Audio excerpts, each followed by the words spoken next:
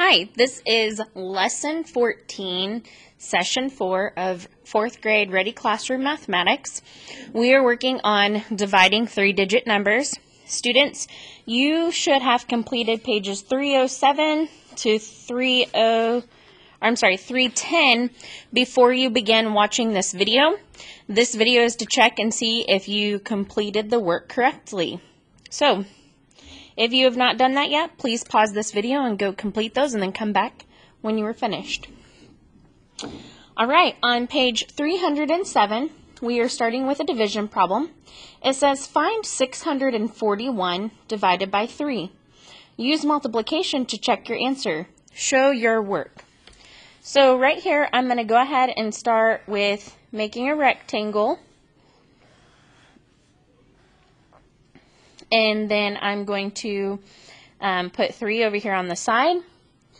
And I'm going to start with my number here. My number is 641. So what can I do to get so close to that?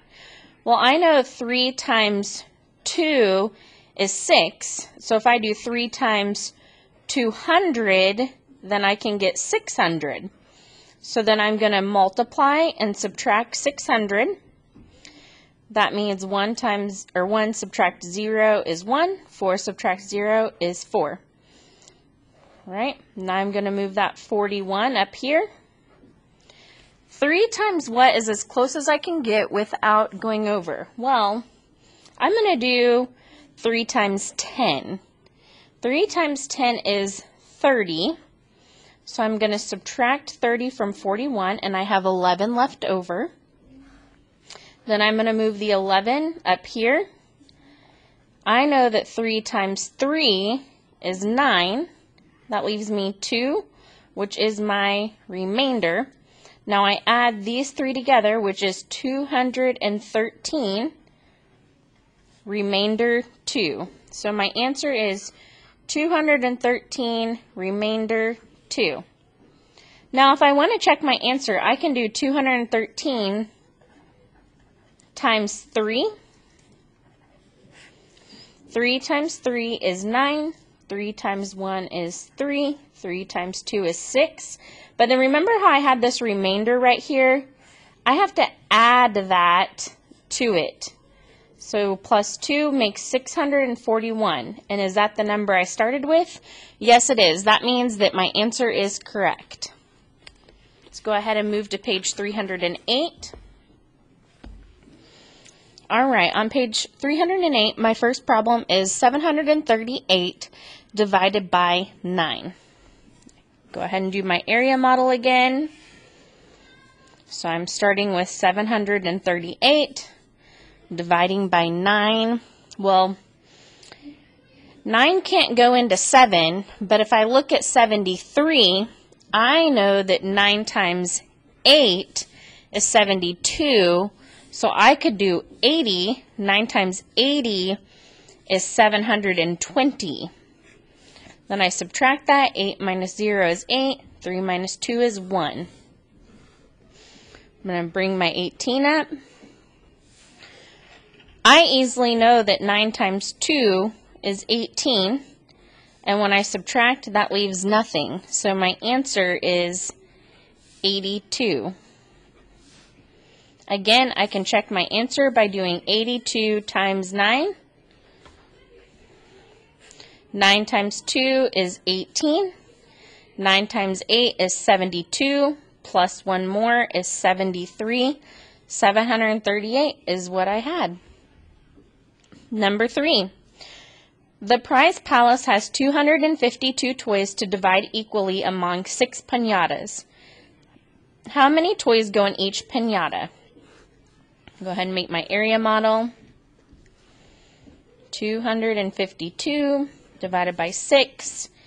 Well, I can't put 6 into 2, but I can put 6 into 25. I can do 4. 6 times 4 is 24, but I need a 0 on there. So 240. I'm going to subtract that. 2 minus 0 is 2. 5 minus 4 is 1. I'm going to bring that 12 up here. And I easily know that 6 times 2 is 12, which leaves me nothing and gives me an answer of 42. So it's C. Erin chose D as the correct answer. How did she get that answer? Well, it looks like Erin included her remainder. Because see, there's no remainder. Erin included her remainder of 0 as the last digit in her answer.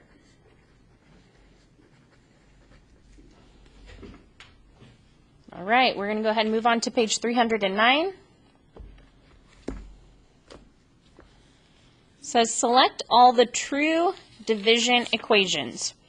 Remember that with division, our biggest number needs to be the number that's being divided, and then we have to, our answer has to be the smaller number times the answer. So I can multiply to check this, or I can divide. I'm going to multiply.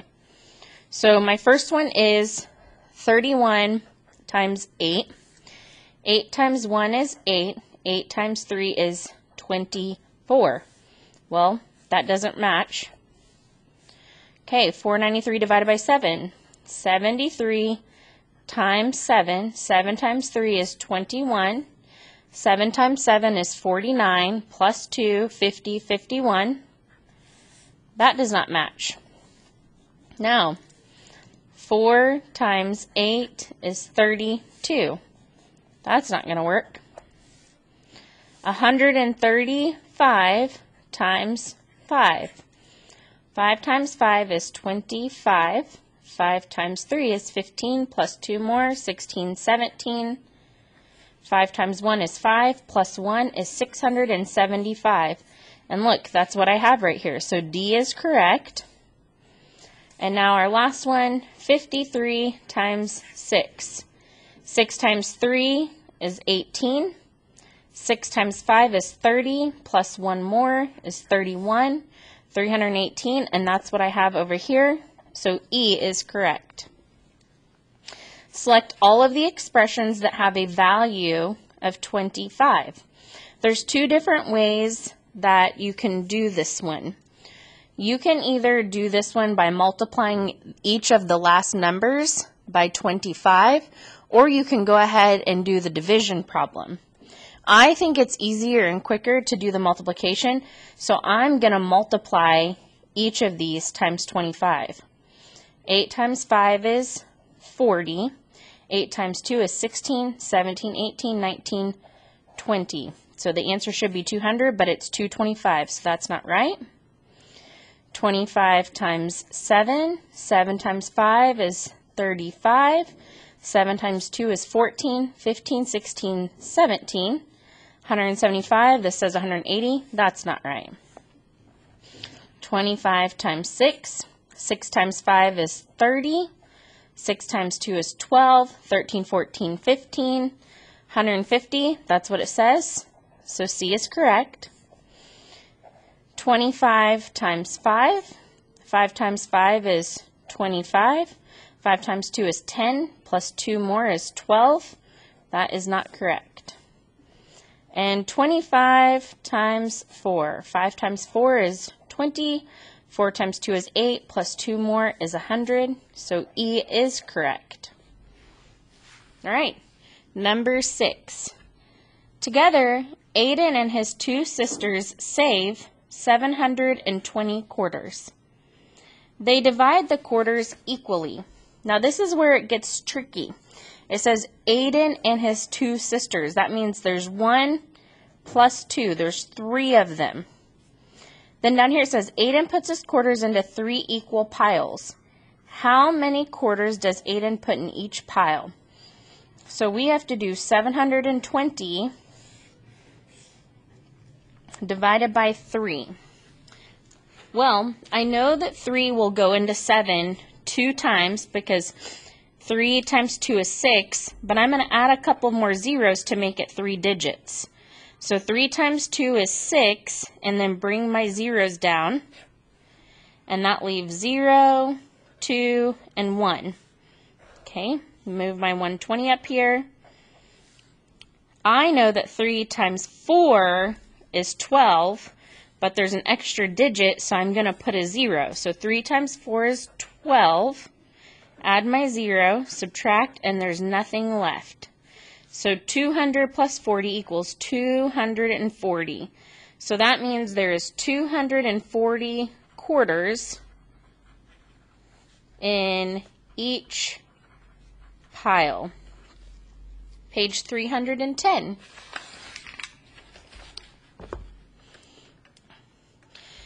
James, Micah, and Rebecca work at a restaurant. There is $115 in the tip jar.